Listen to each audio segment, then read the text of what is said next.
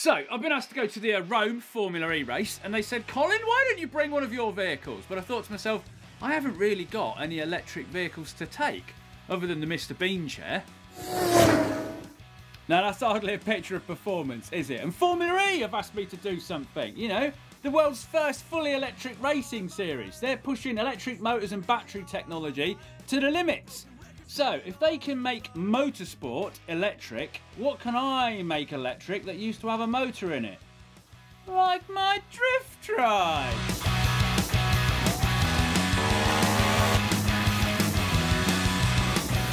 So, here we have my drift trike. This thing is absolutely perfect. Now, we could look at this and say that this is the Formula 1 version. It has an engine. Now, what I'm going to basically do is copy this exactly, the design, because it is perfect. It is not improvable at all. And rather than have a petrol engine, we're going to have this.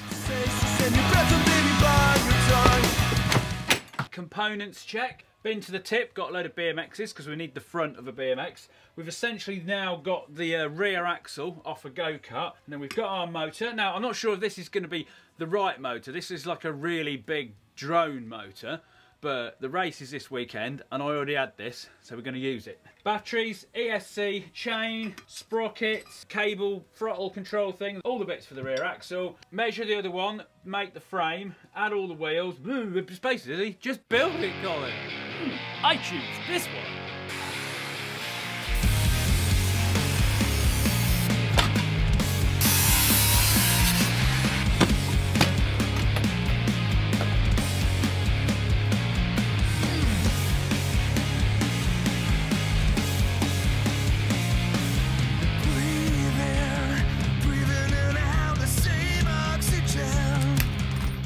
Right, that's got everything we need from the BMX. Basically, all we need is the down tube, the forks, the handlebars and the stem.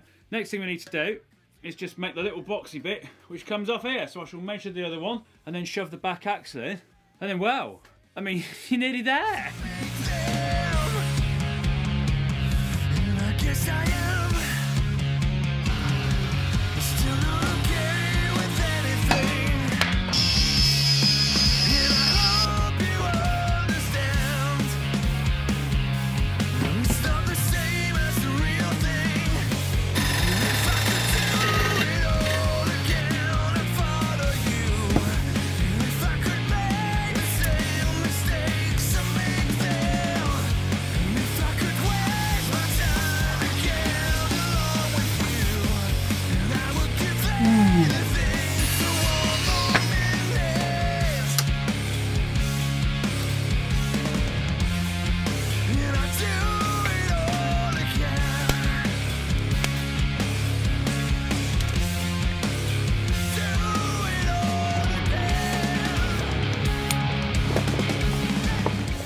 Lash the axle together temporarily so I can put this on here now.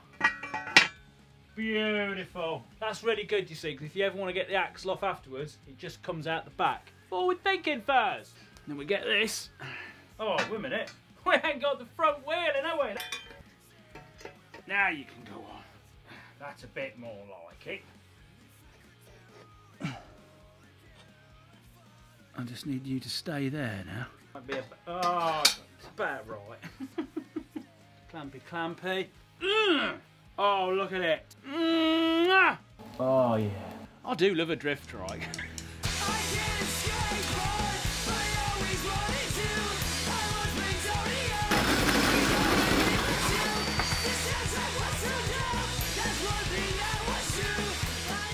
Right, that's got the chassis all done. Now, I've not fixed the seat down. That'll sit on top there when it does, because I'm kind of thinking, it's kind of a Formula E. And this does not look like the cutting edge of technology, does it? No, so I want to get something a little bit different. Motor mounting, that's next. That's going to sit down there like that. It can go in there. We've got a bit of adjustment on the old sprocket. That's going to sit on the back there like that. Sprocket on there, ving, ving, ving, ving, ving, ving, ving, ving, ving. And then get the ESC and mount that round the back. Get the axle trimmed down as well, because that's all too long at the moment. Put some spacers in. Yes!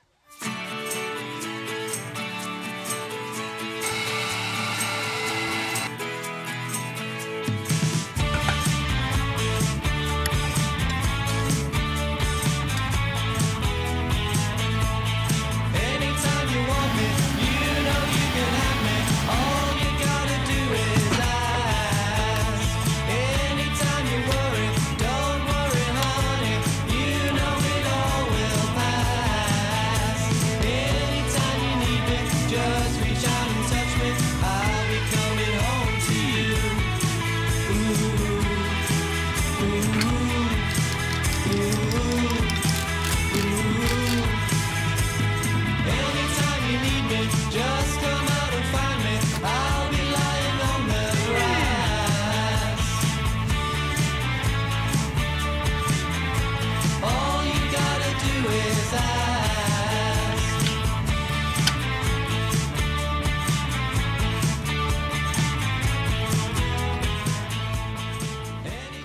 that's got the electric motor mounted. We've got the ESC mounted. Happy with that. Chain, sprocket, rear axle, all looking good. Next thing we need some batteries. We could shove them along here. I'd quite like to leave this free, just make it look a bit more streamlined. If I put them over here somewhere. Try and work out a nice neat way that they can go under there. Maybe I'll put a little cowl in front of it so it all looks nice and futuristic. And then it'll all get too hot, set fire to itself, and it'll be right underneath my bum. Win!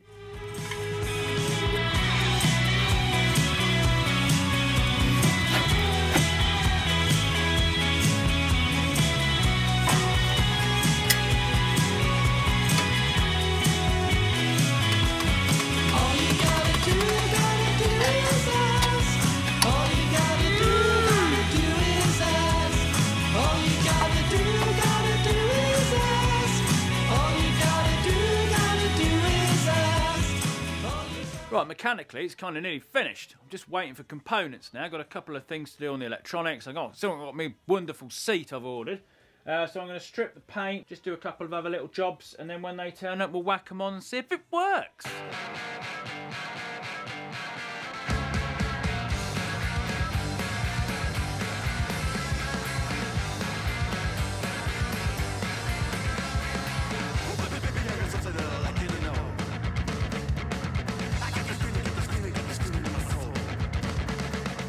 The seat has arrived. What a booty! It's a damn sight better than the old tractor seat. Formula E, I hope you approve. Is it lightweight and made of carbon fibre? No, so maybe they won't, Colin.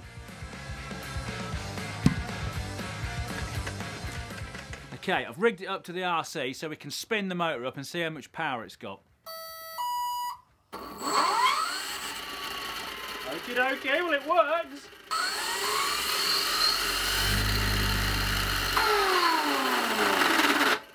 Well, that didn't sound very good. It's chain making that horrible noise. Right, what happens if I put you on the floor?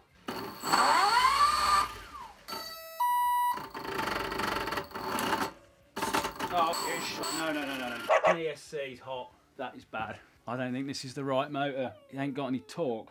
Think I better do a bit of interneting. Okay. This didn't work. Spins really fast, not got enough torque. We could alter the gearing, but it won't even move the thing without me sitting on it. So just a couple of sprocket changes is not going to solve that problem. So, scoured the internet and an 8-hour-long journey, I've got this.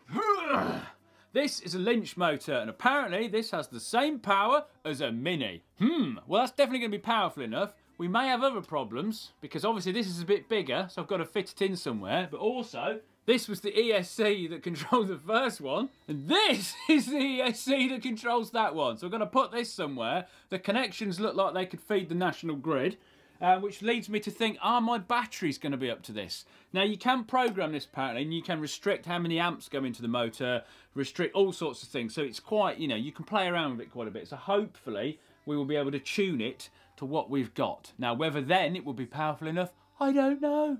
Right, so essentially I've got to remount all this. I'm not going to film that quite as well as I did before, because I haven't got time, because I'm running out.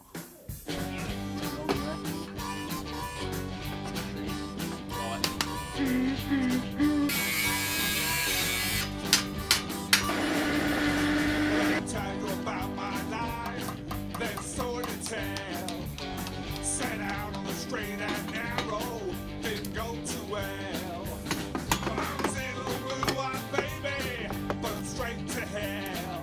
But I've got a plan and a rock and roll band and 100,000 records to sell. From the king made my mama weep, spread me out of the wheel. I got time on a mountain to climb, but like Blueberry Hill.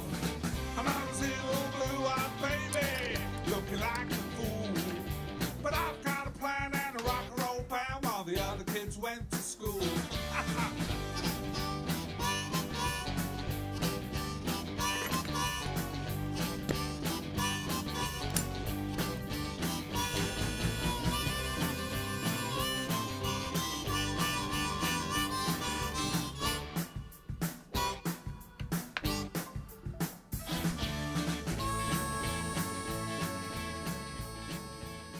Right, here we go. Is this going to work? Okay, plug the batteries in. Switch you on. Got a green light. So in theory,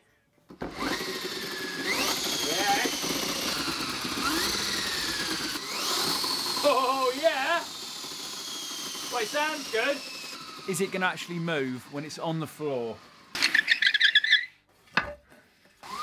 Oh, beautiful! Let's whack a seat, have a little go outside. Yes! Well, I do apologise for quite a lot of this video being how to make it the wrong way. But, you know, you like to see my learning experience. You got to see the trial and error of these things, Colin.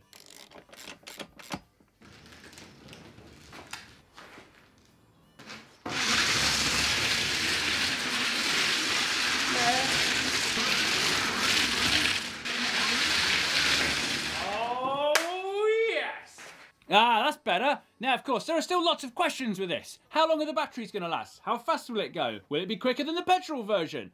Now, luckily, we've got the advantage. We can plug the laptop in it and we can change all sorts of little parameters and have a little fiddle around. Probably very much like a Formula E car. Remember, that's what we're doing this for. Now, you can go and check out their channel. You can see all the races live on YouTube. You can see all the races that have happened on YouTube. It's all there. Go and have a look. Subscribe. It's great racing. It's really close and very unpredictable as well. So then, don't miss the next video, because you want to see this spin in action, I want to see it in action, and I've got to get it to Rome. How am I going to put it on a plane? Ugh.